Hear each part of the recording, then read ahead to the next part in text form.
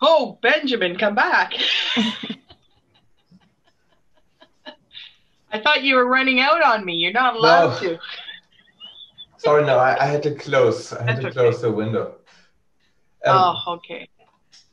Now, did you want to introduce yourself after I introduce myself, just so they know who you are at the beginning, or what did you want to do? Did you want to do in your part? I think I can do it in my part, so I Okay. think that's fine. Is there any possibility to change the background picture?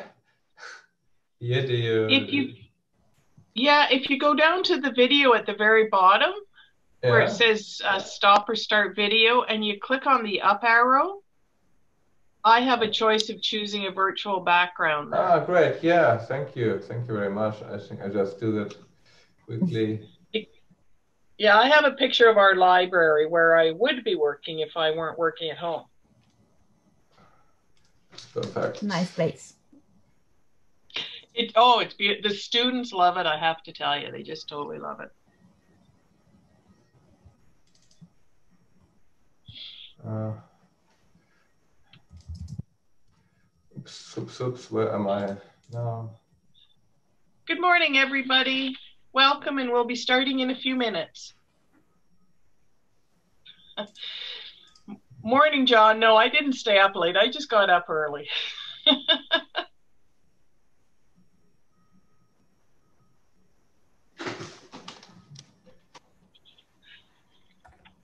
Good morning.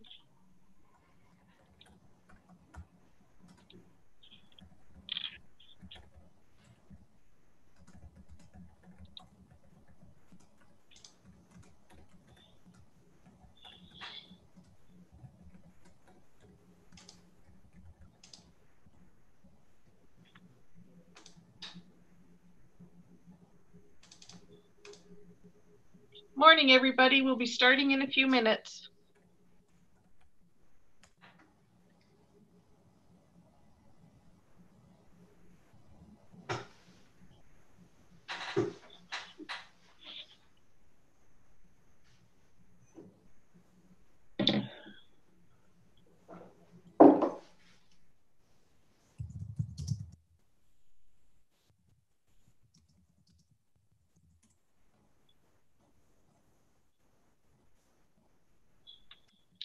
Good morning. We'll be starting in a few minutes.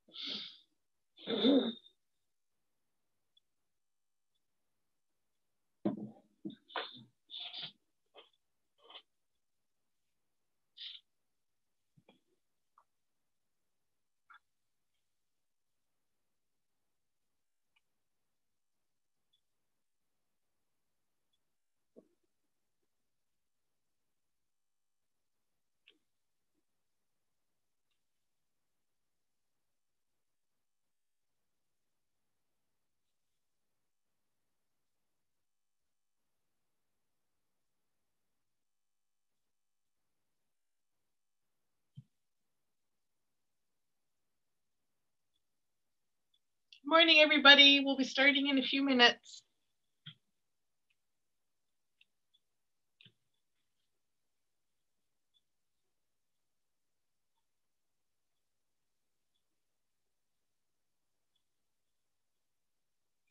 Yeah, that's right, Constance. Absolutely. Yeah, you can see and hear me, but we can't see and hear you. But you can put comments into the chat box or the question and answer box. Oh, thank you for putting that tweet up, John. That's just great.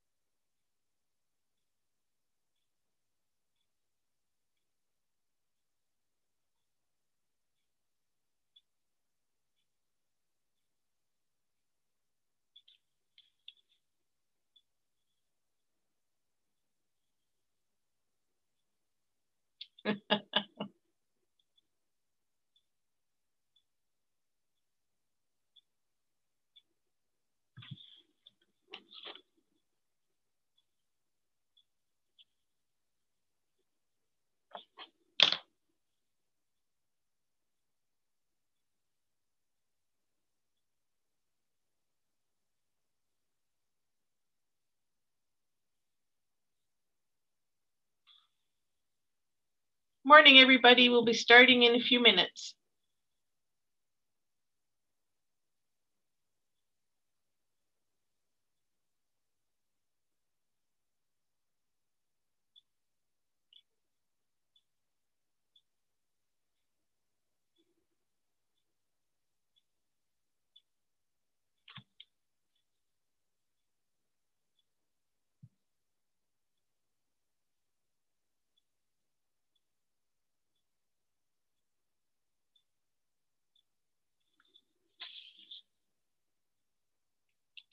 Okay, everybody, I think I'm going to start now. Good morning, everybody. My name is Jane Fry, and I would just like to say welcome to the first virtual EDDI. I've never attended EDDI before, but I have been to a number of NADIs, which is the North American DDI conference. This year, I will miss seeing the Christmas lights of Paris, but I saw some pictures of them on the news the other day, and they really did look quite beautiful. I'm sure that there will be some of you here today who will know what DDI is, so this tutorial will be more of a refresher for you. I hope there are some of you here who do not know what it is, though, because that's what Benjamin and I will be talking about. Please feel free to put your questions in the chat box. I cannot promise to answer them right away, as I'm not good at presenting and keeping an eye on the questions, but your questions will be answered at some point. Both Benjamin and I plan to talk for about 20 minutes each, so that will give you time to ask questions at the end of each one of our sections. There's one other thing I want to mention before we start here. I want to apologize now for any and all of my fumbling about when I am presenting and answering questions. You see, it is 4 a.m. here in Ottawa, and I think I'm awake, but we will see. And before we begin, just to tell you a bit about myself, I'm the Data Services Librarian at Carleton University in Ottawa, Canada. And research data management and DDI are two of the main areas of my responsibility. I'm also the lead for Carleton's Institutional Strategies Working Group. I'm also on a number of other local, national, and international committees, including co-chair of the DDI Training Committee, chair of the Odyssey Data Deposit Policy Working Group, and I'm a member of the National RDM Training Working Group. I also want to mention that this session will be recorded, so if you don't want your face to be out there, please turn your camera off. And as well, John Johnson mentioned earlier that there is a tweet that people can use, so John will put it up again there, so feel free to tweet out anything you want to. Okay, and now we begin. What can DDI do for you? An introduction to DDI. Just to get started, just a minute here. Okay, here's an outline of what I'm going to be talking about. I'm going to start with the importance of metadata and what is DDI, and then tell you a bit about the DDI Codebook. Excuse me. Benjamin will then talk to you about DDI-Lifecycle, FAIR, and a couple other DDI points. So I always like to begin my DDI talk with just a little bit about metadata, because to understand the importance of DDI, you first have to understand the importance of metadata. Okay, you look at this picture of a tin can on your screen, and what do you see? What is in it? Is it something you're going to be having for breakfast or for lunch? Is it some food for your pet, perhaps? Or maybe you're going to be renovating your living room, and this is a tin of paint. Or maybe even you're going to be doing an oil change on your car, and this is a tin of oil. You see, without the metadata or the label for this particular tin, you have no idea what is in there. However, if you look at this slide here, you know what is in all these tins because there are all the labels that are on the tins. By the way, I do like to use food examples whenever I can do any talks about DDI or data, because it just helps everyone to understand what I'm talking about. And I also want to give a shout out here to my colleague, Mike Steelworthy, because he's the one who gave me the idea for this example, because he said it just gets the idea of metadata across great in his classes. And I totally agree with him, because when I'm doing an in-person workshop, I give them an actual exercise, break them into small groups and give them each a tin with no label on it. And I make them tell me what is in the tin. Okay, so let's bring this example into the data world. When you look at this screen, you can look at some of the numbers and you can guess what they stand for.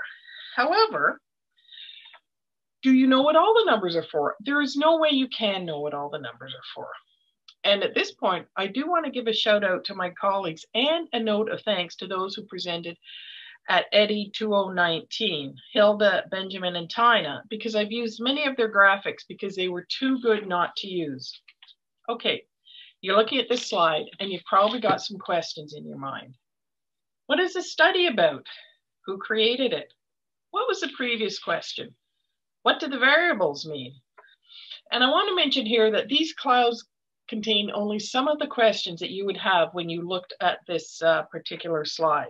You also have to remember the end goal of metadata is for the audience to know what the survey is all about. What you should think about is that if you need this information, the others will also need it. For example, the cloud that says, what is the meaning of the codes? Well, let me give you an example. For the geography variable, in Canada, there are 10 provinces and 3 territories. They are often coded with numbers and not with characters. So if you see a number 10 in the geography variable, then you have to go to the metadata to tell you what the number 10 stands for. Otherwise, you don't know that this particular value in the geography variable stands for Ontario. Okay, DDI stands for Data Documentation Initiative. It is an international metadata standard. Now, the metadata can be about the study, that is, what is it about? Is it the abstract? Who created it? Who funded it? Who is the population? And what was the mode of collection? It can also give you information about the data set. What does this variable mean? What question was asked? Was there a follow-up question? What is the value of this particular variable? And it's used primarily in the social and behavioral sciences, economics, and health. And it's an open standard designed for data sharing and reuse. So it's a structure for describing data and its related information. So the DDI standard structure means that all computers, even if they're using different applications, can work on the same data and related information. This is where DDI comes in. It puts the metadata into a structured format to help the data user find everything about a survey that is available, as long as the information has been entered into DDI. And it is written in XML, so the format is not proprietary to any specific system. If you want more information about DDI, the website's an excellent resource for you. There's different tabs with training materials, the products, upcoming and past events, publications, and if you want to collaborate. So feel free to go to this website to find out more information. Okay, now I want to talk to you a bit about DDI Alliance. It's a self-sustaining member organization that was created in 2003. Now, the great thing about this is that if you are planning on implementing DDI in your institution, you should look into becoming a member of the DDI Alliance, because being part of it means you are able to give input when they are discussing changes, edits, and new formatting. So the members do have a voice in DDI development. If you have any questions, feel free to contact the Executive Director, Jared Lyle. And all the information you want, including his contact information, is online. The charter, the bylaws, the forms, and anything else there. And I've put the link right here in the slides. And the slides will be available afterwards for you. So DDI consists of an executive board, and this is the policy-making and oversight body of the Alliance. There's also a scientific board, which is responsible for the work to develop the standard. And then there is the technical committee. They maintain the various DDI products in collaboration with the different working groups of the DDI Alliance. Now, these working groups are convened to work on different activities and topics within the work areas of the DDI Alliance. And currently, there are 6 working groups. And the training committee, of which I am co-chair, is one of these working groups. I like to throw in this diagram because it just gives you an idea of what has happened with DDI and the milestones. It goes from 1995 to 2015, and you can look at it later in your spare time if you're interested in it. Why use DDI again? Well, for comprehensive description, for effective data sharing, because it's a structured standard, for its machine actionability and interoperability, to drive systems. And one of its most important focuses is on metadata reuse.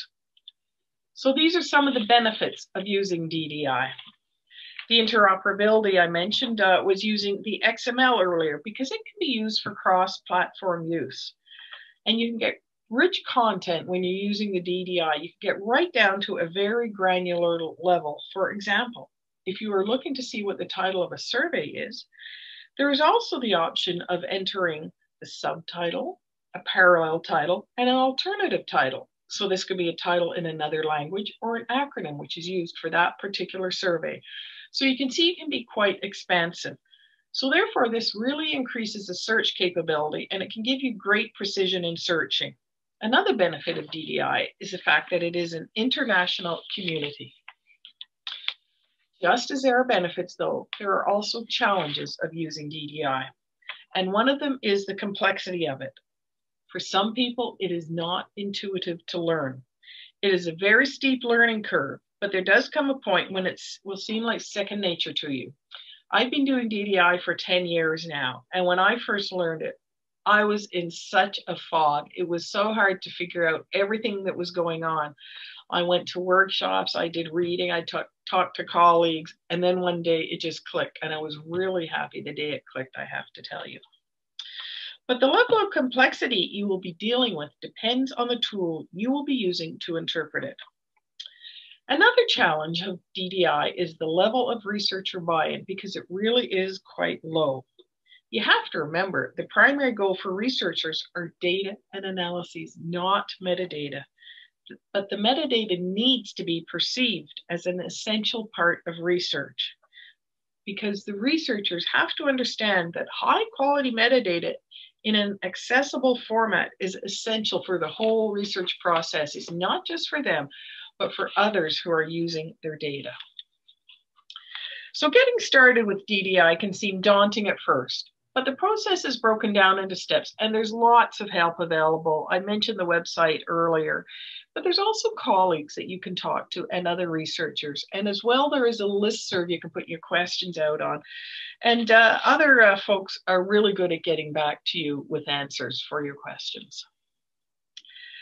So DDI, I had mentioned earlier that it's written in the XML format, and it's important we talk about how to interpret DDI when we talk about getting started on DDI, because that is one of the challenges in interpreting it. But there are 3 popular tools out there. There's Nestar, Collectica, and Dataverse.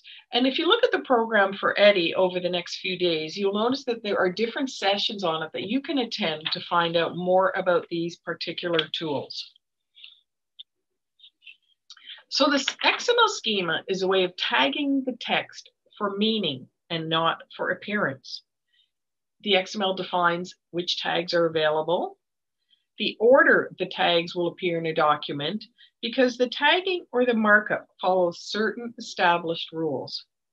It also defines whether the tags are required or optional, and whether the tags are repeatable or not. And I like to throw in examples of XML tags at this point in time so you understand what I am talking about. And I put this slide in here also just to convince you that a tool is needed to interpret DDI. There could be some of you here today who are able to interpret this particular slide, can read it, but most likely not many of you can. Now, I bolded the parts in here that you would read if you were using a tool to interpret DDI, but normally XML does not have this bolding in it. So you can see here some examples of some of the tags that are used in DDI to define the metadata in a survey. For example, there's a tag about the title of the survey, a note about the data, a tag about the data checking, and a tag about the number of variables that are in a particular survey. So once you know what to look for, then you can start reading the XML and get an idea of how difficult it can be. Now, I mentioned earlier that DDI is about an international community, and that is definitely one of the benefits of using DDI. So on this particular slide, on the left-hand side, we have some of the agencies that are using DDI. And on the right-hand side, we have some of the projects that are doing DDI. And I am mentioning here that it's only some of them that I've put up here on the slide.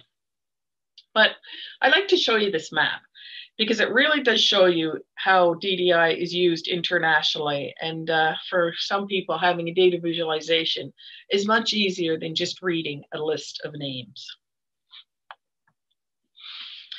Okay, and some of the DDI audiences I should mention, because I've talked about users, I should mention who the audiences are the librarians, managers, repositories, researchers, developers.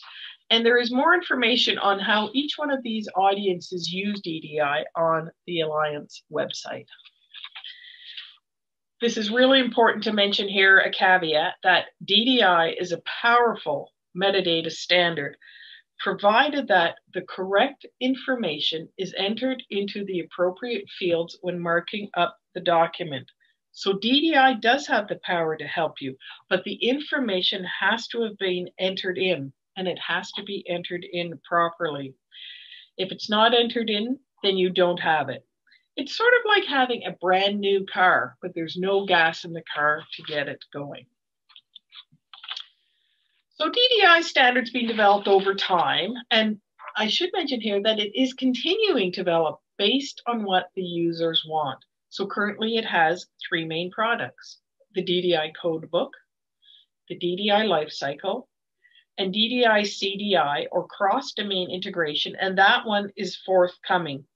And there is a session on that right after the session Benjamin and I are doing on the DDI-CDI. So if you want more information, go ahead and tune into that one. Each one of these products have been designed for a different purpose. Now, remember I expressed earlier on my thanks to my colleagues who presented last year at EDDI2020, and I was really grateful for the slides they used. Well, the next few slides are ones that they put together, so I'm definitely using them because they are just excellent to use.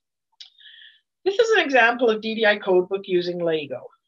On the left-hand side, you have this box of Lego pieces, and they're just a big jumble. You really don't know what they are. You have no guidance as to what's in the box.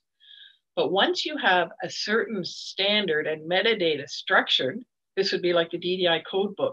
On the right-hand side of the screen, this is what you get from that box of jumbled pieces. Now for DDI Lifecycle, you start off with the same jumble of pieces, Lego pieces in a box. But their next step is they are put into another box which has compartments.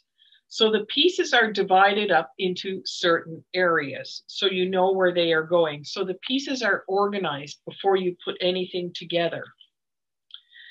So then you come to the different things that you can make in DDI Lifecycle, the different results that you have because of knowing where the little pieces are coming from in the compartments.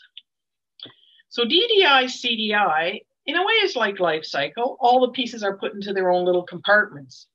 But DDI-CDI can handle new data structures and domains, and that's what they are working on right now.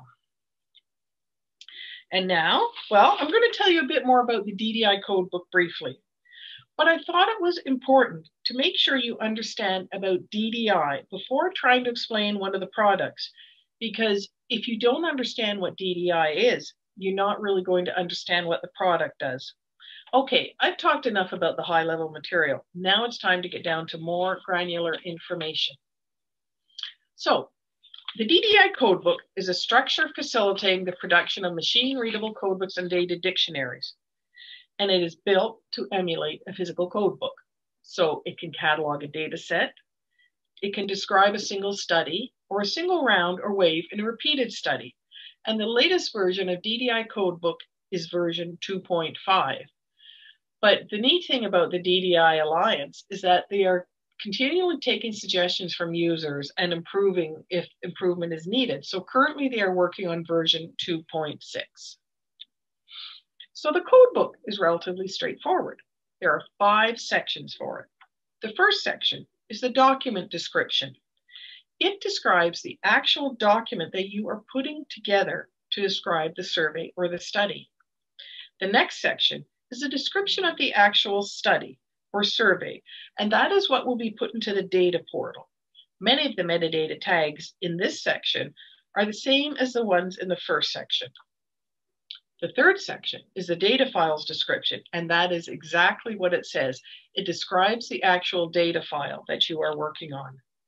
And then you come to the variable description.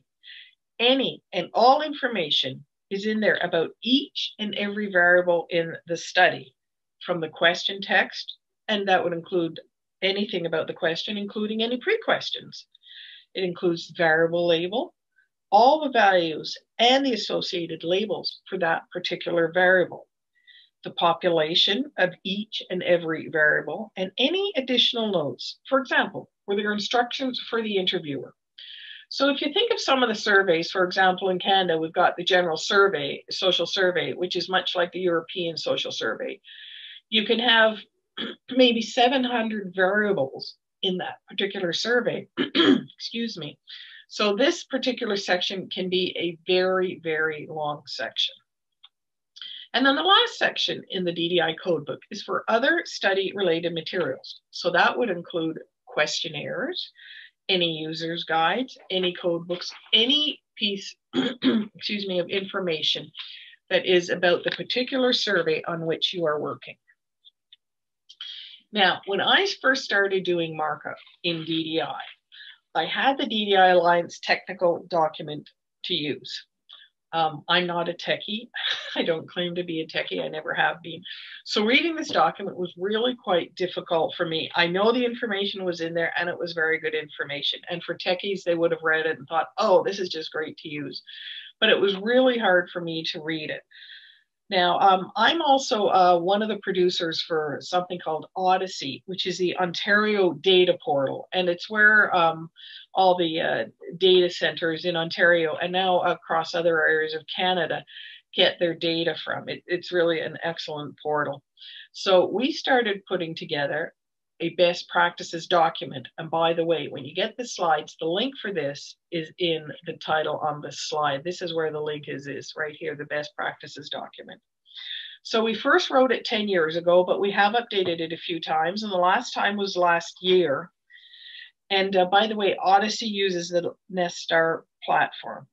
But the important thing we did in this best practices document was we interpreted the technical description for all of the tags, and then we used lots and lots of examples from different survey producers, because that was important to enable those doing markup to choose the example they needed to suit their purpose. Now, Odyssey has over 5,000 surveys in it. So that's a lot of marking up that had to happen to put all of these surveys into DDI or into Nestar for people to be able to read. So a lot of students did the work on this. So it was very important to have a best practices document for them to work on. This is what the document looks like. It's 98 pages and it includes all the DDI tags you might want to use, an explanation of each tag in words you can understand, and multiple examples. There are 173 possible tags. You might not use them all, and that's fine. And I want to mention also that this document, we have had it translated into French. So I like to give you here an example of what one of the tags looks like in the best practices document. So the number of this particular tag is 1.1.6.3. So it's, the one starts off, it tells you that it is from the document description. So you have the technical description right there, that's the little paragraph. And then at the bottom, there's 3 examples so that you can figure out if one of these examples is what you want to use when you are putting something into the note field.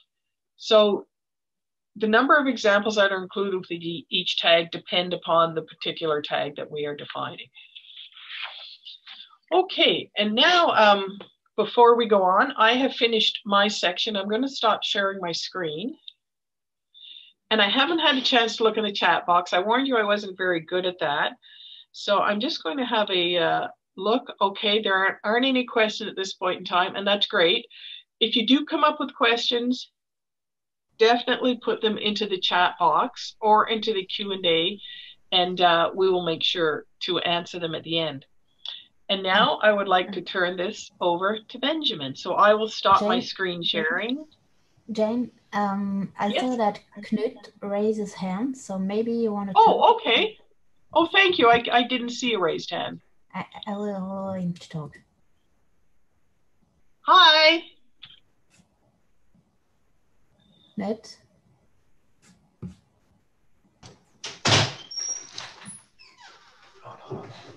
Knut? Okay. Okay, so maybe he's not there anymore, but yeah. I can't hear you if you're speaking, Knut. Sorry. Your microphone's off.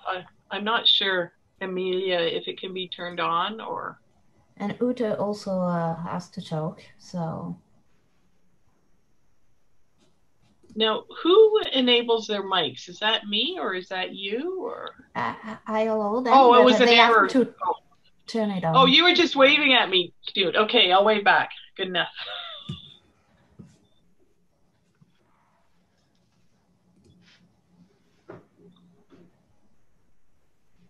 Ute also raised his hand, but didn't talk. So, okay, and raised his hand. So let's move to to Benjamin talk. Okay, thank you. Okay, thank you, Jane, for this brilliant presentation. Yes, my name is Benjamin Boyster. I work for the ESS archive at the NSD in Norway. And there I'm mainly responsible for data management and data documentation of ESS data files. We do this documentation mainly with DDI-Codebook and DDI-Lifecycle. Okay, today we will talk about the DDI-Lifecycle in this section. I've chosen 3 important topics, the very important characteristics of this standard. Firstly, we start with the identification and versioning system. Then we talk about variable cascade and lineage. And finally, about the questionnaire design. Let's get started. On this slide, you can see the combined lifecycle model as it was created about 10 years ago. This model consists of different stages. The purpose is to describe the entire data lifecycle of a study.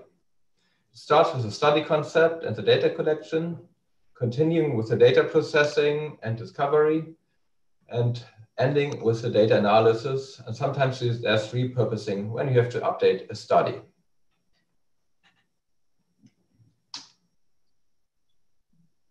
Just a question.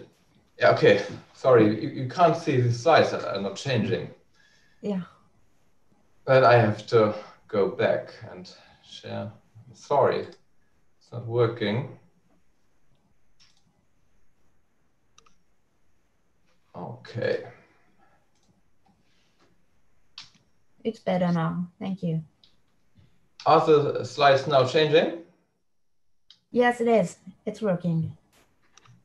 It's fine. Okay. Now you can see this life cycle model. Is it correct?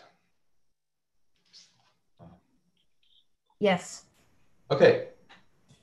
Okay. Once again, you can see this life cycle model. And DDI is capable of documenting each stage of the life cycle.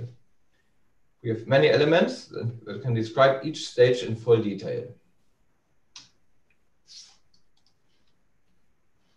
The DDI lifecycle is a rich XML-based specification. The characteristics are that you can reuse many metadata components across the data lifecycle, and it also facilitates documentation of changes over time. The current version is DDI Lifecycle 3.3. I just want to repeat this slide that was used by Jane earlier. And it shows that we have a couple of schemes in DDI Lifecycle. We have a scheme for variables, another scheme for questions, and maybe a third one for classifications. All elements that are part of a scheme have their own life. They have an ID and a version, and they can be reused multiple times in order to create different items. Let's say we have a question scheme that consists of multiple questions. These questions can be reused in order to create 4 different questionnaires. Let's talk about the identification and versioning system in DDI lifecycle. In DDI, we have so-called typed items that can be elements or objects that are defined by the DDI standard. These items can be managed independently. Examples for these items are questions, classifications, concepts, organizations, or variables. The identification system consists of 3 parts. It's a combination of the agency identifier, the item identifier, and a version. You can express this in DDI in 2 formats. And you have a URN, the Uniform Research Name. It is a string combination of these 3 elements, or you use these items separately within your items. If your company or agency would like to generate DDI items, then you need to have an agency identifier. If you don't have it, you can obtain it for free from the DDI registry page. This slide is an example of item versioning in DDI lifecycle. Let's say we have a question item with a question text. What's your name? This item has an agency, an ID, and a version. Then, at a later point in time, you would like to reuse this question. Before you do that, you would like to correct the typo to what is your name? Then you can save it as a new version, but you still use the same ID and the same agency. Benefits of the system are that you can manage items separately from each other. You can reuse a specific version of an item. You can also track provenance between items and track changes to items over time. Some more words about reuse of items. It's really important to understand that the same item can be referenced from multiple locations. You define one item just one time, and then you can use them in multiple relationships. The example is you have a question that is used in multiple questionnaires, and you can reference to a specific version of an item. You can choose the latest version or an earlier version. That's another example of reusing items. On this slide, you can see 3 different questions, Q1, Q2, and Q3. These are independent items, but they are pointing to the same response domain.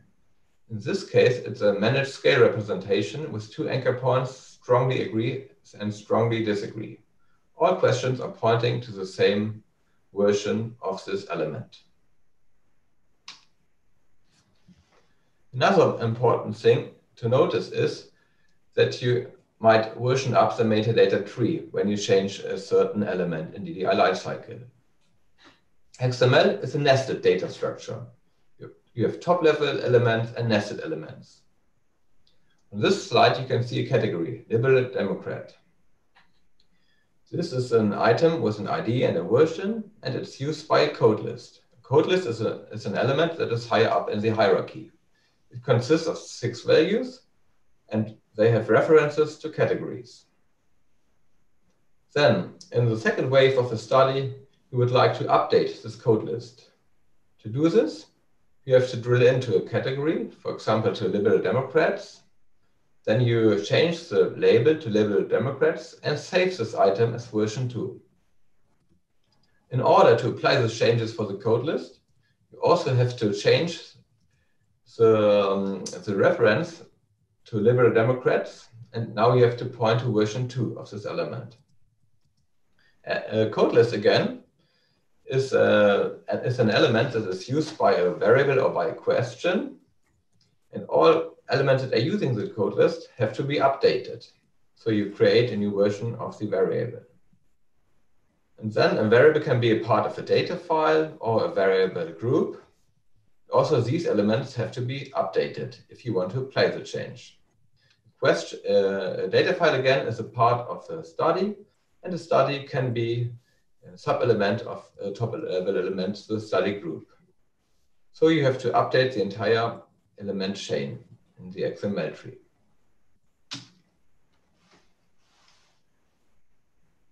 On this slide, we can see provenance. This is a different concept in DDI.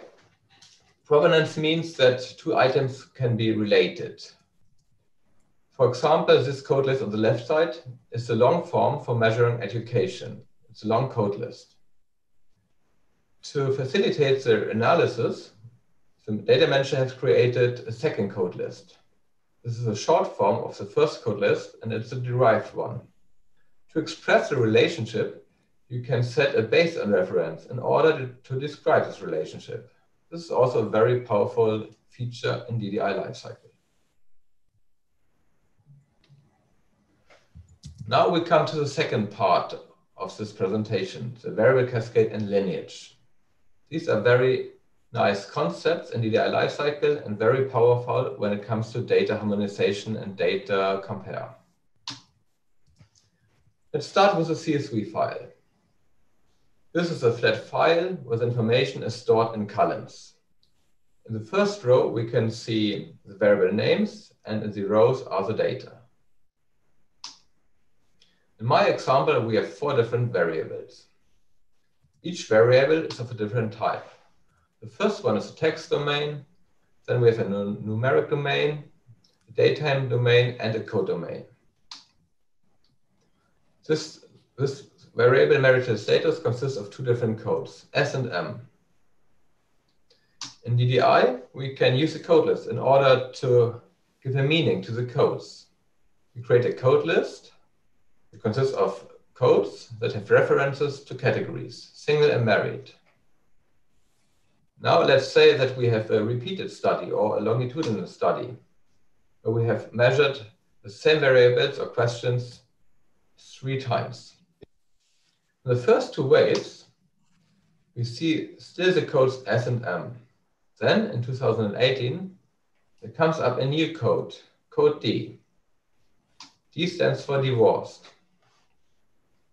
This information can be expressed in DDI Lifecycle in this way. For the first 2 variables, we use 1 code list with the codes single and married. Then for the third variable in 2018, we attach another code list with the 3 codes, S, M, and D.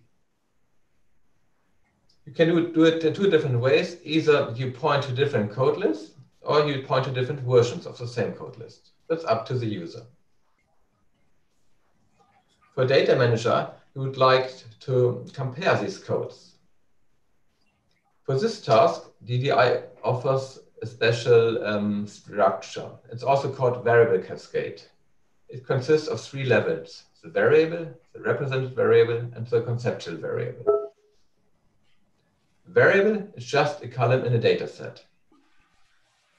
A represented variable describes how a variable is measured. In this case, we need 2 different represented variables. And at the top, we have the conceptual variable that binds the variables together. This is the most generic way to describe a variable. Later on, we can see a short example from our database. Let's get to the next. What are the benefits of the structure? The benefits are that it allows comparison of variables across data sets, and it also facilitates variable harmonization. Let's get to variable lineage.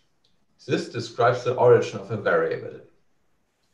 It can express the relationship between the concept, question, and a variable, and it can, for example, document a derived variable and see how it has been computed. This slide is one example. At the top, we have a variable, highest level of education. It's using the short form of highest level of education. This is derived from another variable, edu level B, that is using a long code list. This variable, again, can be the result of a question. What is the highest level of education? This question, again, can have a reference to a concept that, in this example, is education attainment. And education attainment, again, is a subconcept of the concept education. The entire chain can be expressed in DDI lifecycle by using the reference structure. Now we come to the last part of the presentation, to the questionnaire design. A questionnaire can be divided in DDI in different items. We have some very reusable parts, like the question item, and some less reusable parts, like the control construct and the question constructs. This example is a show chart from the European Social Survey. Here we have the question text. On an average weekday, how much time do you spend watching television? And we have the code lists, missing values, categories, and code values. This is the reusable part of a question and can be used in different questionnaires. Then we have some information that is more mode specific. For example, the question name, the question number, the interview instructions, and the questionnaire flow. It's very specific to a questionnaire. It's less reusable. To structure this information, we have different control constructs in DDI lifecycle. We have, for example, the question construct that points to a question. We have a sequence. This is an order of questions. We have statements.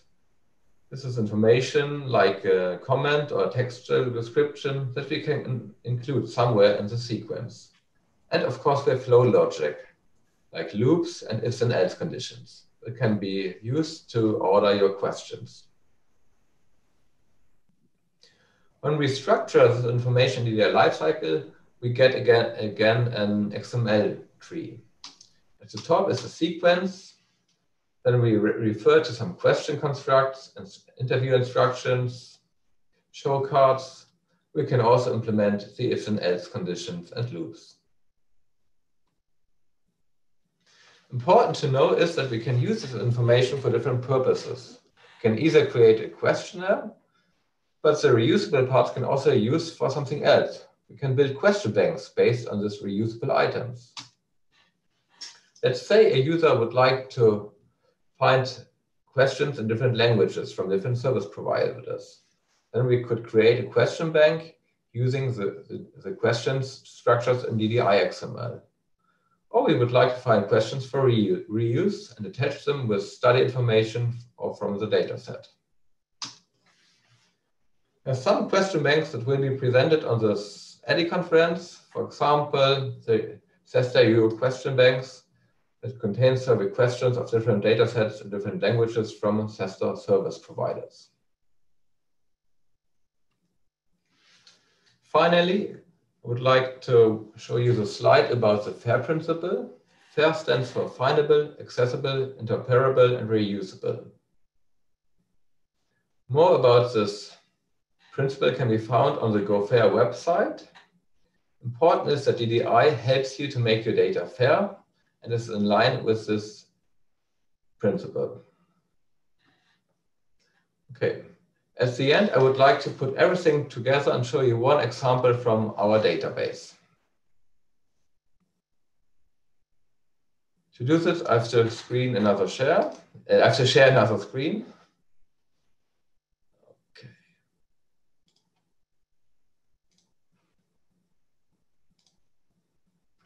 This is our question variable database. It is Collectica based. We have a couple of items here. I start with the top level element. This is the study group. This contains information about the series, like the title, the abstract, and the purpose. Down here, we have studies that I attached to the survey. If you click to one of these studies, you can drill into the study information. You can see again the title, creator information. Then we have information about the spatial and temporal coverage. And of course, information about the data file. If you drill down to this element, we are further down within the element tree. A data file usually consists of variables. These are expressed or shown here. Another possibility in DDI lifecycle is to order them in variable groups. The variable groups are shown on the left side. I just open the variable group social demographics and click on the item iSCED. This variable has been shown earlier on the slide. It has a name and a label and a code list. Then we can see this lineage structure that I showed earlier in the presentation. This variable is derived from another variable from highest level of education that has a longer code list in order to measure education attainment. This code list or this variable is measuring a variable, as you can see here in this lineage information. And the question again is measuring a concept, education attainment. The concept again can be a subclass of the main concept education. The last thing I would like to show here today is the variable cascade structure. Let's say we have some conceptual variables, like a party voted for in last general election. We can say for them, can use Norway as example. When we apply the structure of variable, represented variable, and conceptual variable, we can do a code comparison. Here we can compare the codes of a variable over time. In my example, this variable is present in 9 rounds of the European Social Survey, where you can see that the codes have been harmonized. So the party here has changed its name in round 5, and the code is the same over time. I think we stop the presentation here, and I would like to thank you for your patience. And now we open the presentation, the tutorial for questions.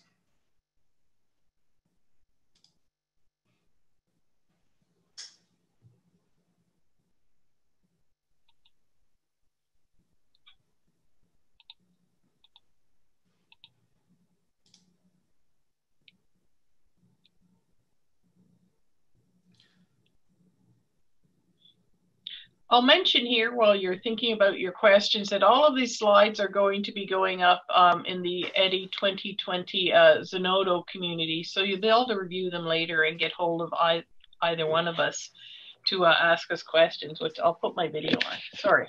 Yeah, so you can still get a hold of either one of us afterwards to ask us questions if you have any.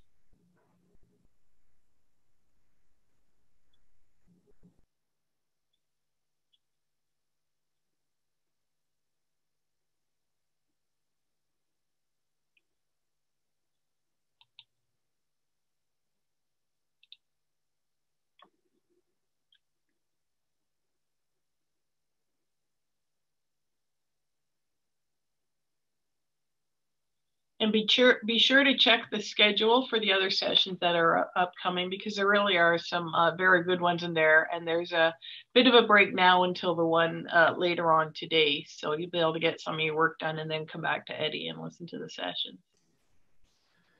I can see one question in the chat. The question is from Alina. She asked, do you recommend DDI lifecycle for single studies? I would say it depends on your resources. So if you have tools in order to structure your data in lifecycle, and you have a lot of information to structure, then it can be worth using DDI lifecycle. But I think it's easier for a single study to use DDI-Codebook, but it really depends on what you are using and what you are planning. If you want, in the future, if you would like to reuse elements, you want to repeat your study, then it can be worthwhile to structure it in DDI lifecycle. It depends.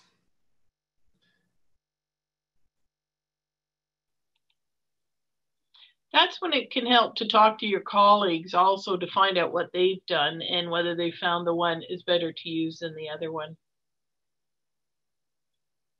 And sometimes putting that type of question out on the DDI listserv, you can get back some really good answers from people, and that just helps you to figure out yourself which one would be better to use.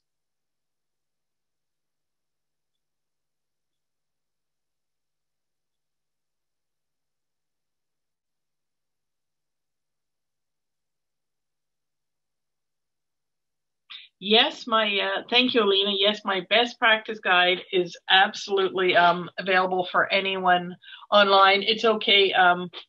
It is in the slides, and the link is in the title on the slides, so anyone can use it who wants to.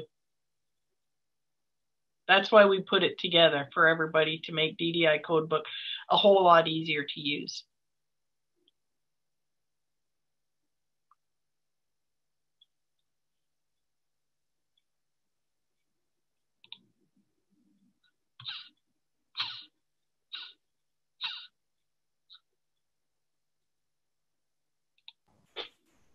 There is a question in the Q&A model from Noemi.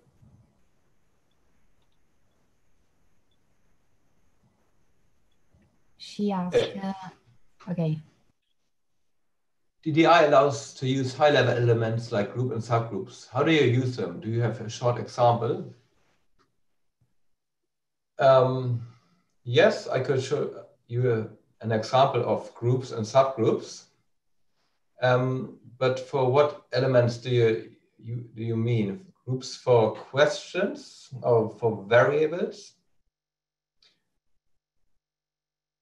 Yeah, I can just show you one short example again.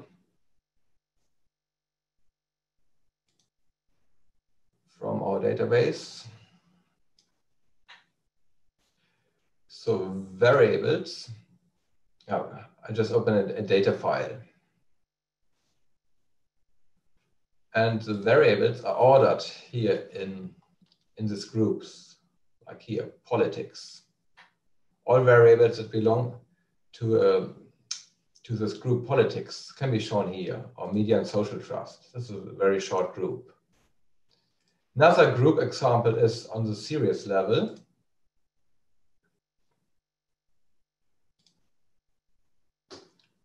A series can contain subseries or studies.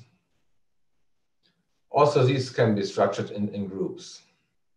But I think the questions can also be stored into groups. And then you can use them or order them for reuse, for example. Does it answer your question?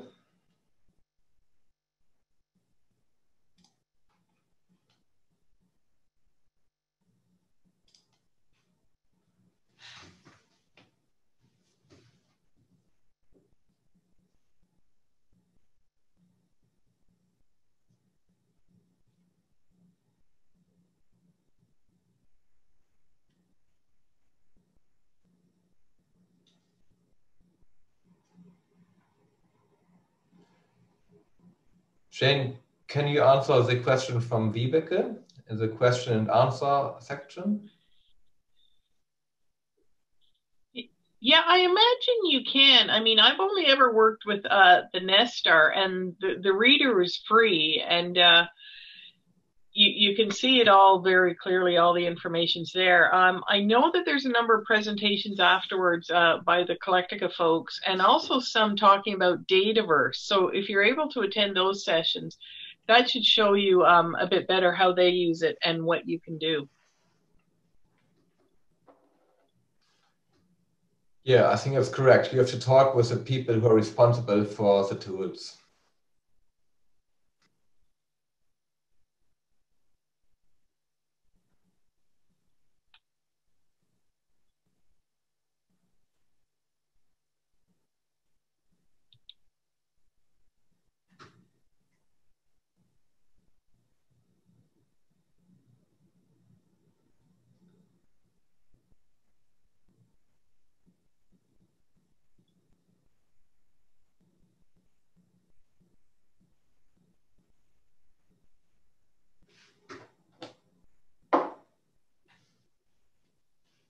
Yeah, now it's almost 11.